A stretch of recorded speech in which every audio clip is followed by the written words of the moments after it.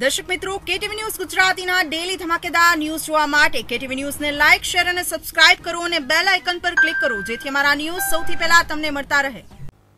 સિહોર ખાતે તાલુકા હેલ્થ કચેરી સિહોર દ્વારા ગ્રામ આરોગ્ય સ્વચ્છતા અને પોષણ સમિતિની 3 દિવસીય તાલીમ યોજાઈ હતી।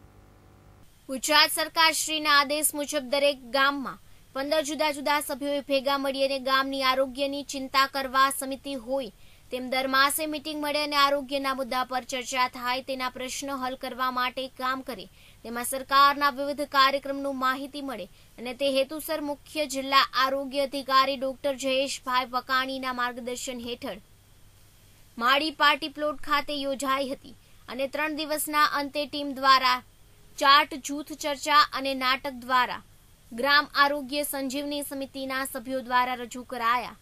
અંતે દરેક લાભાર્થીઓને પ્રમાણપત્ર કીટ વિતરણ કરાયા હતા। અંતમાં તાલીમાર્થીઓએ સક્રિય ભૂમિકા આરોગ્ય ક્ષેત્રે ફરજ બજાવવા માટે ખાતરી આપી હતી।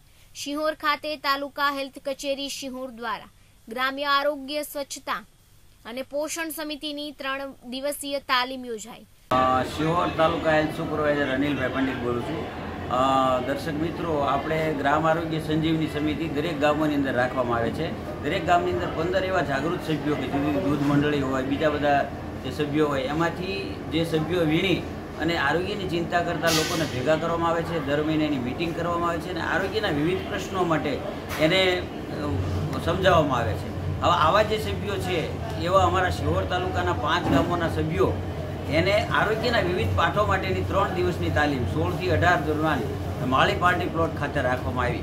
આ સમિતિની અંદર દરેક આરોગ્યના સમિતિના સભ્યોએ શું કરવું, લોકોને કેવા કેવા પ્રશ્નો આવે, એમાં આપણે શું કરી શકાય તેની માહિતી આપવામાં આવી અને રસપ્રદ રીતે માહિતી મળે એટલે જુદા જુદાના નાટકો, ચાર્ટ, જૂથ ચર્ચા દ્વારા પણ આ જે સમિતિના સભ્યો છે એને અંતે તાલીમના પ્રમાણપત્રો આપવામાં આવ્યા અને ભેટ આપી અને અંતે ખૂબ જ રસપૂર્વક આ તાલીમ યોજાઈ ગઈ।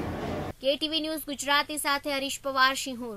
અમારા ન્યૂઝના એપિસોડ માટે આપનો અભિપ્રાય જણાવવા કમેન્ટ કરો અને આવા લેટેસ્ટ ન્યૂઝ એપિસોડ માટે કેટીવી ન્યૂઝને સબસ્ક્રાઇબ કરો।